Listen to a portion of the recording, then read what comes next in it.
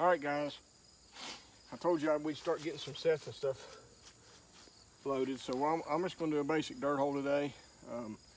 I know it's probably the most used set there is out there, especially for folks or guys and gals just getting started. We don't really have any of those up on the site, and this is going to be very elementary, so some of you guys that are very tenured, you may not want to watch it, but I wanted to do something start to finish for those guys that are just looking to get started and need some help. Like on a dirt hole, I found this place here. It's already got a hole in the ground. It's got this root. This is going to be perfect to throw a set in. So first thing I'll do most of the time is that hole's there, but I'll stick my driver, or I've got a dirt hole punch, or I've got a ground hole tool, whatever you want to use. Just put my driver in there. Just make that hole a little more noticeable to the predator. And also, if I'm making a dirt hole, I usually like them flashy. I like to make it look like, you know, something's been digging. If you'll notice, some guys, and again, there's no wrong or right way to do this. This is just the way I do it. I like to make my holes mostly vertical. That way it forces that predator, that coyote, that cat, that fox, whatever it is, to come up here and look in that hole. He's already smelled it and he sees it. Whereas if you punch a big hole right here, he can stand back here and kind of look in that hole. It still works, but I think it's more effective if the more you get your hole straight up and down. So I'll make that hole, and then what I'll do, and I'll get more to this in a second, I'll take my driver, and somewhere back in that hole, I'll just make a small hole there. And we'll talk about that in a minute. So then what I do, like any other set, all this talk about 6 inches back, 2 inches left, 8 inches back, 2 inches right. I mean, you can do that, and some guys do and swear by it. I basically like to think like the dog or the cat that I'm trying to catch. Basically, I'm looking in that hole, my hands, I'm gonna be back here somewhere if I'm looking at it. So I basically get in my mind what that dog or that animal's gonna be doing, punch me a little hole there.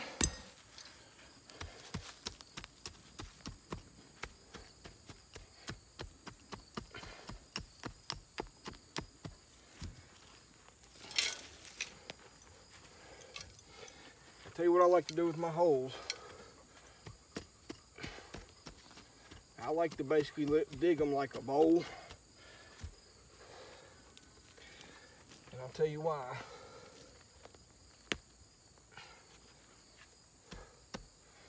It gives you a place. Of course, I punch a hole in the bottom of mine for water. But it gives you a place for your trap chain.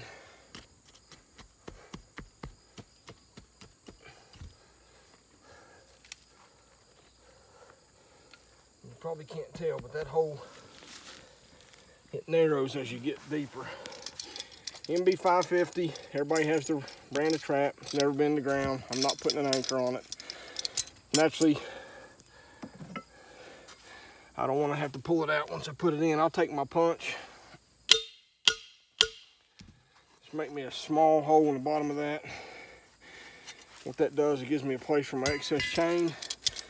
And then when you're getting a bunch of moisture, it gives you a place for your water to set instead of in your trap bed.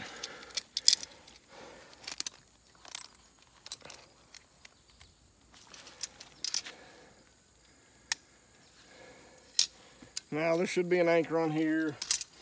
I would put it in there for you new guys. You're gonna drive that down in there. Once it gets to the desired depth, you're gonna pull up on it to make sure you set it. We're not gonna do all that because I'll have to dig that anchor out, but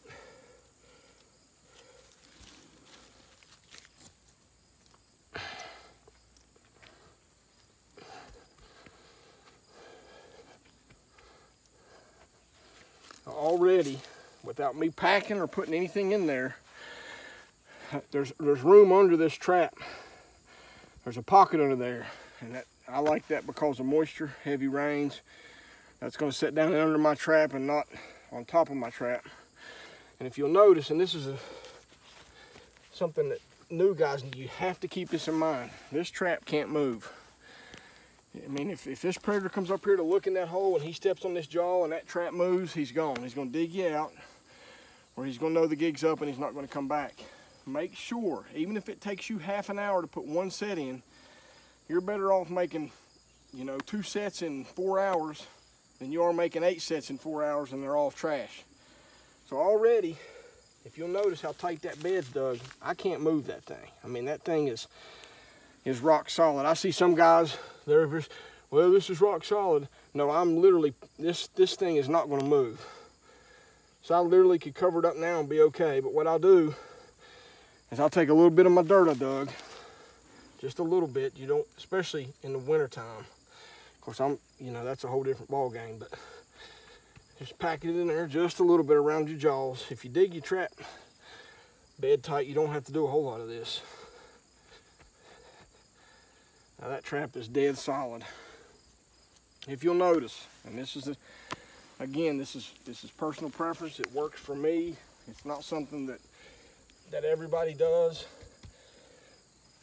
My dog is away from the hole. Loose jaw is closest to the hole. And honestly, over the years I've seen, when I started turning my trap that way, my catch went up. I didn't have as many misses. And I honestly attribute that to, there's no movement on this fixed jaw back here. Well, it's not really a fixed jaw, but you know, it's got the dog side, so that's what's holding it down. The pressure's on that. That can't give it all. If your trap's bedded, that can't move at all.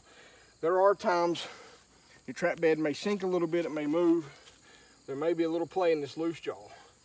You know, if they step on that loose jaw and it happens to roll the trap, or if they step over there and the front of their paw barely hits the edge of that pan, sometimes you result in a miss.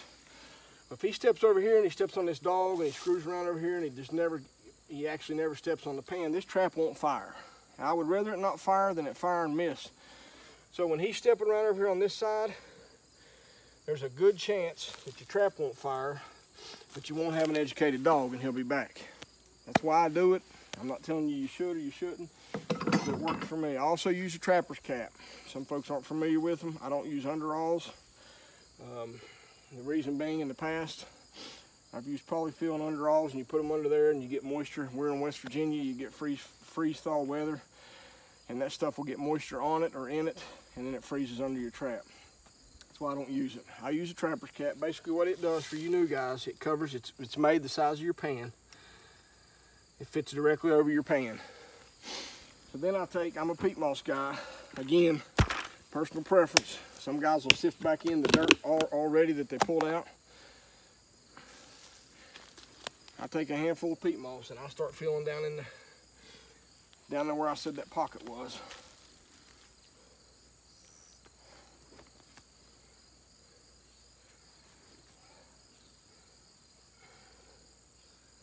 Clean that off the top of your cap. And you see it's starting to fill up.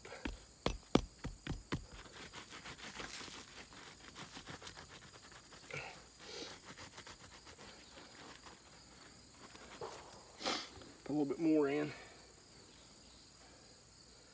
Clean it off. Dead off the top of your cap. And then pack it. And some folks say you can't pack peat, but that's not true. I keep this stuff in my attic in a 5-gallon bucket year round, and it dries it out really good so it won't freeze on you in the winter. You new guys, you want to pack that tight. So when that canine or that cat or whatever it is you're trapping steps over on that, it's not super spongy and soft, and him feeling it under his feet that something's different, because it may make him want to dig. I'm packing that real.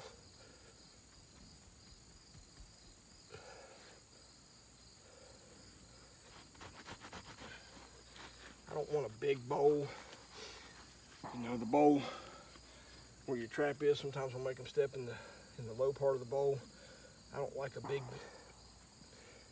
huge bowl indention. Make sure you pack it in good. And while that trapper's kept on there, that trap can't fire on you. So don't be afraid to pack it in there really good. Pull that out, and right there is your pan. If you can zoom in on that, all you got there now is your pan. That's the free fall part. And what I do to finish it is I get me one more handful, about that big, and drop it dead on the pan. That's the only soft spot in that trap bed.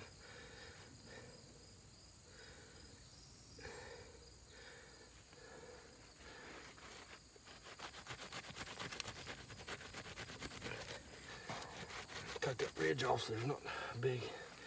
Now, then that's when you're gonna take I take the stuff you dug out of your bed. Start sifting that back in there.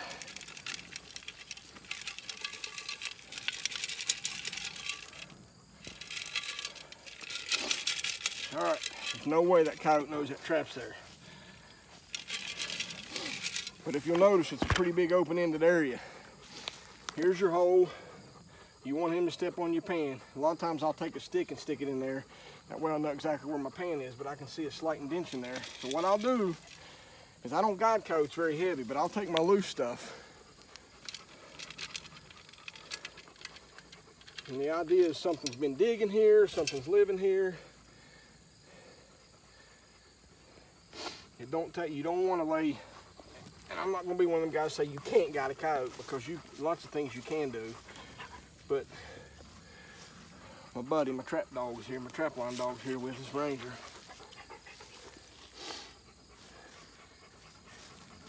I'll take a lot of this loose stuff. Now watch, this is important. You don't want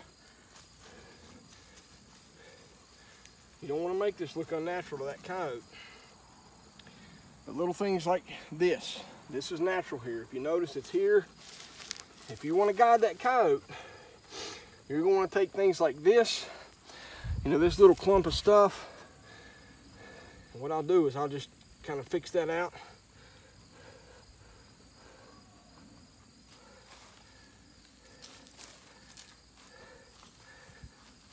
And honestly, all that, just that little bit right there will keep that dog.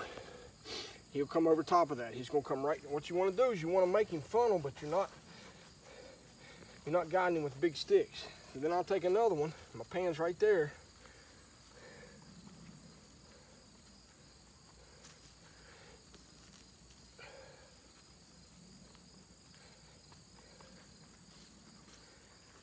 Now, I don't know if she can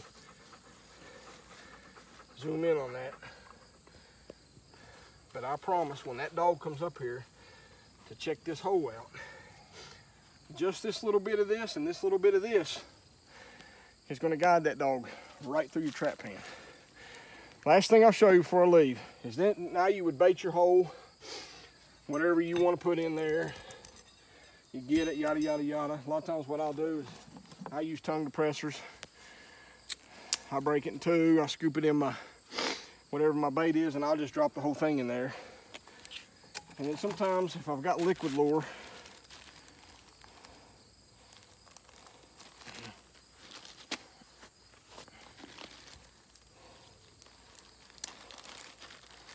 if I'm using a liquid lure, a lot of times instead of pouring it in there, I'll lube that up real good with that liquid lure.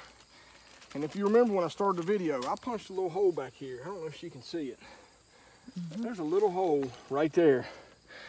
I would stick that back in that hole, where I would take a small stick, if I've got whatever my lure is, and scoop it and stick it back in that hole. And what it does is, it's kind of like an added bonus. If you get a major rainstorm and your hole happens to fill up with water or it caves in or whatever, those dogs can still find it. But when you've got that hole right there, it's almost above ground where the hole is, it'll keep working for you. And then if I was really working this set, I would take a little bit of lure and I would probably rub it on the bottom of that root and hit it with a squirt of urine. But anyway, that's all there is to it. You guys get out there and trap. That set will catch coyotes, it'll catch fox, it'll catch bobcat, and I bet you it'll catch possums. So get out there, put these sets in the ground. If you need help, send me a message. Send us a message, holler at us, call us, whatever it is you need to do. We'd love to help you. We'll catch you somewhere else down the line.